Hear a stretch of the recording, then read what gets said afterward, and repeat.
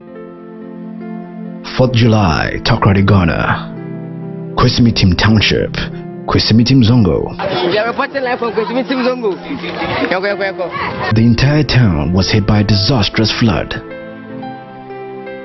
Kwesimintsim is home to low-income earners, middle-income earners, and a few wealthy people. The rain began around 5 a.m. and continued for 3 hours without stopping. These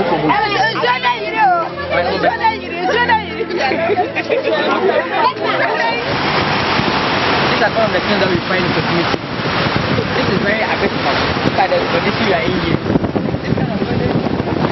The water level rose to 3/4 of a meter. This man explains how he carried his helpless grandmother on his back in efforts to escape the water entering their home.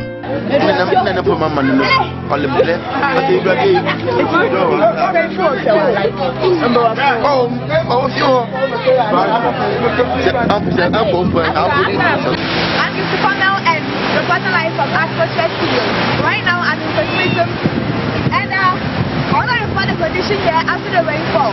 No, it's not drizzling. You can see I'm wet. As it continues to drizzle, I don't think the rain is going to stop now. mothers and other fearful women remain trapped in their flats. They are waiting patiently for the water level to decline. They are old women and old men, children, pregnant women. It will take between 3 to 6 hours before the water level will reduce. On this day, all plans of going out were terminated. Still at Kwesimintsim town, you can see the bridge, the leftovers of the bridge. The bridge you see there was well structured with wood and concrete, but the pressure of the flowing water broke it down.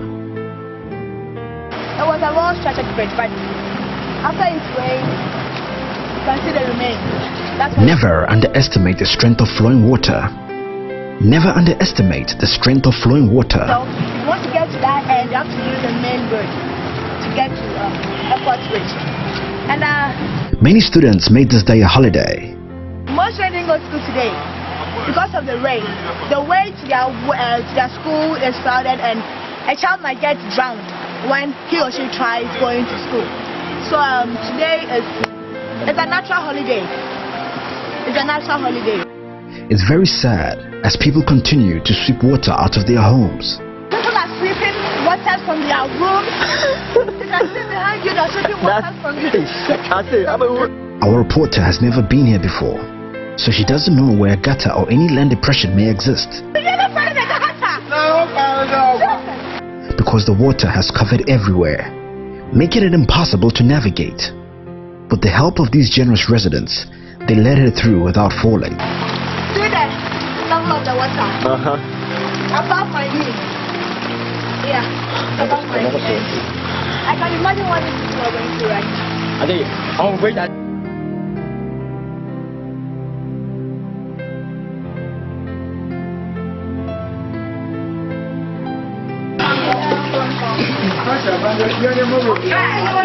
I just entered someone's room and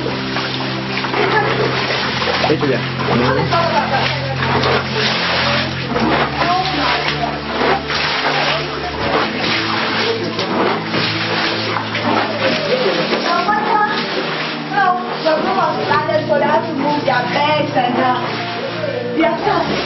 And now they're sweeping the water away. And if it continues raining, where are they going to spend the night? Like, that's what we need to do. What's wrong with that?